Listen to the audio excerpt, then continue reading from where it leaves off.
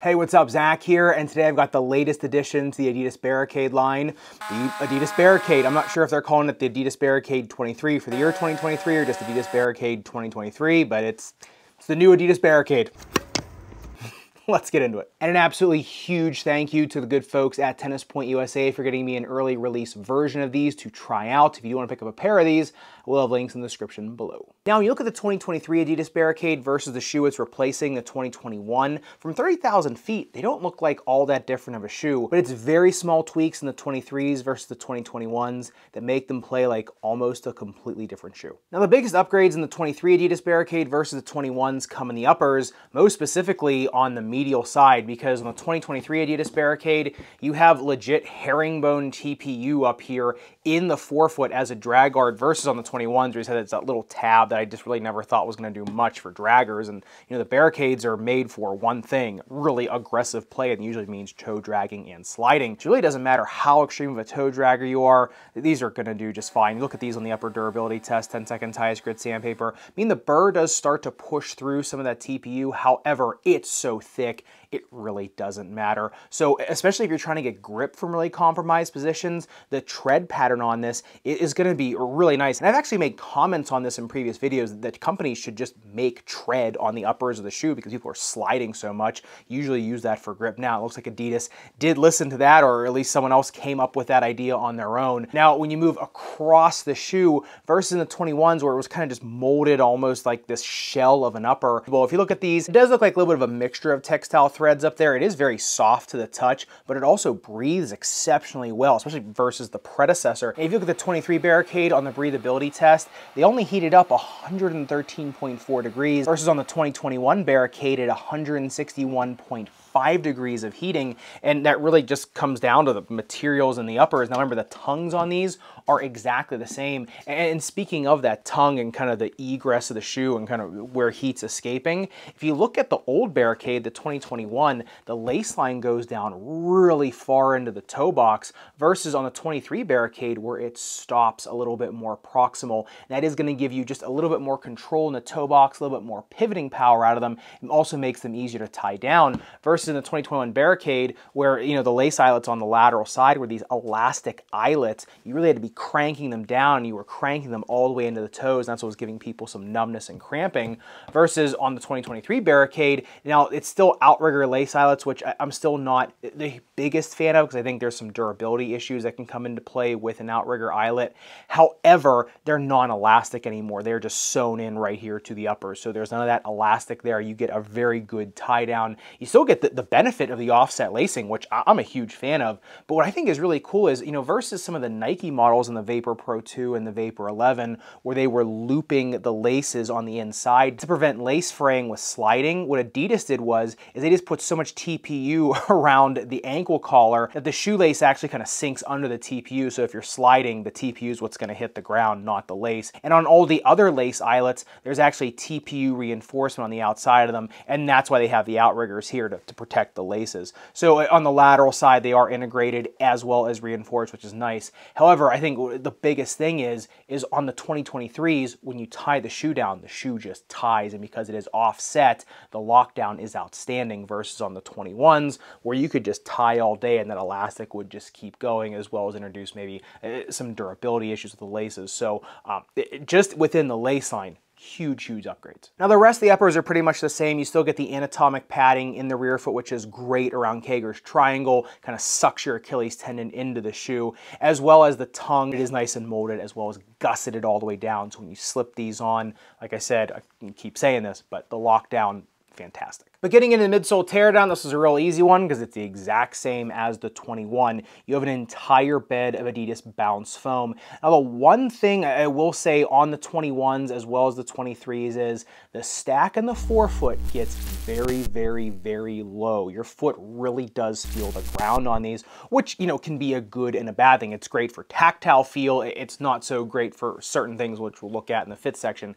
However, if you look at the bounce height on the Barricade, 30 centimeters millimeters of bounce height in the heel, and then 29 in the forefoot. And what the bounce height test to me says on the Barricades is, is bounce foam is really resilient even when it has a very small stack. The numbers weren't very much different from the heel into the forefoot, and so it just shows even with a very small stack of bounce foam, it is still actually doing something under there. It actually is still giving you something back. But the one gripe I have about the bounce foam in the adidas Barricade is that it's not Bounce Pro. I was kind of hoping that Adidas would go with Bounce Pro in the 2023s. However, hopefully that is coming down the line in a future model. The one thing I am glad that Adidas kept in the 2023s was the outsole base shank with this torsion system that goes up really high on the medial side as well as really high and proximal on the lateral side. It does give you so much side-to-side stability, so much side-to-side snap. It is just a very well-designed shank. So I'm glad that that was kind of like, if it ain't broke, don't fix it, because this was probably the best part of the 21s. But getting into the outsole tread of the 2023 Barricade, you guessed it, exactly the same as the 2021.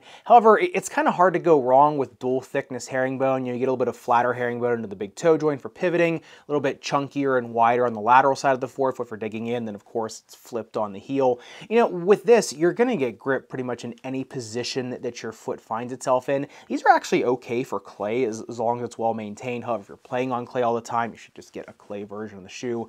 However, with this tread pattern, in terms of side-to-side speed, side-to-side stability, the dual thickness herringbone is really, if it ain't broke, don't fix it, like I always say. But if you look at the speed ratio of the 2023 Barricades, come in at a 1.95, and to me that is pretty representative of the shoe. The shoe is more quick than it is fast. It's not the Cybersonics, right? It's not the Lotto Mirage 100. It definitely is a side-to-side quickness type shoe. So if you're trying to get out of your own way for a half volley at the baseline, they're going to be tremendous. If you're trying to run a sprint up and down, the shoe just really isn't made for that. And on the outsole durability test, 10 seconds highest grit sandpaper, yeah, once again, not even a millimeter of damage. All the burr basically does was just cleaned off all the dirt from the treads on these. So like I said, you're looking for a super rugged and now very durable shoe in the uppers as well as outsole. Barricade your pick. But getting into what is undoubtedly the best part of the 2023 Barricade, and which is the biggest upgrade from the 2021s, is their fit, because these things fit so much better than the 21s. The cramping on these is gone from the 21s. That the unforgiveness in the forefoot is gone. They still have the same great arch support as the 2021s, but without those elastic lace eyelets, when you tie them down now, you're not having to crank down on a wider foot. Now, they're still not a wide set shoe. However, with my 2E width foot, especially on my left side, which is a hair wider than my right, zero cramping, even though I played, I think it was like 93 degrees Fahrenheit when I was testing these out the one day, and I still had no cramping even on that day in these. If you're putting an orthotic and like a really bulky sock in there near a 2E, probably would go up that 1/2 size, just because you want these to fit as one-to-one as possible. Remember, this is the Barricade line. It is a performance, it's a rugged wartime shoe. They're not going to be the most plush shoe out there, and that's, pretty typical of a lot of Barricades, especially in the forefoot here. So, heel pain, ball of foot pain, you probably should have an orthotic in these. In terms of like arch strain, arch pain, those kind of things, ankle sprainers, these are going to be just fine for, especially because of the low to ground feel in the forefoot. So I think in terms of what kind of snake bites you might have on your foot, that's also kind of going to dictate your sizing. And most importantly, looking at the playability of the Barricades, right now, if you're looking for a shoe for a low to the ground feel, ground contact, the ultimate in tactile sensation between your foot and the tennis court, there's not a better shoe out there right now. I will say, if I had done that top 5 tennis shoe list, just a month and a half later, I'm not sure these would usurp the top 3 shoes on that list, but it definitely would have been in the running for 4 or 5. The performance in these, now that they're comfortable enough where you can play in them for a little bit longer, you can actually start to really see the tools in these shoes. The side-to-side quickness, the side-to-side almost just gliding movement these allow on the court, and especially because like my big toe joint could feel the ground so much better in these than some others with that low stack of bounce foam in the forefoot. The interesting thing is I wasn't really feeling all that much kind of bottoming screaming out of the shoe because bounce is very resilient, but I don't have ball of foot pain, so that's not a concern for me. But I will say, no matter if I was trying to kind of get out of my own way for a little bit of a half volley in the baseline, like I was talking about before in the speed section, if I was trying to make quick cuts from the center of the court, kind of back to a compromised position on a backhand, I could just grip, grab, and go so quickly on these. I think the name of the game for the Barricade on these is just quick lateral movements. If you're somebody with an all-court game, I'm not sure it gets much better than this in terms of raw, rugged performance. It definitely feels like more of a Barricade than the 2021 edition does. You know, it definitely feels like that real rugged, just go to battle with type shoe. I really felt a ton of confidence, not even thinking about my footwork, just kind of letting my mind go and just starting to go after shots with these. No issues side to side movement, no even thought that I was gonna roll one way or the other on these. And I think with that torsion system in the middle, you know, you're not gonna feel like you're gonna bottom out either if you're sliding on the inside of your foot, dragging that foot either. You can have a ton of confidence that, number one, the treads on the uppers are gonna grab,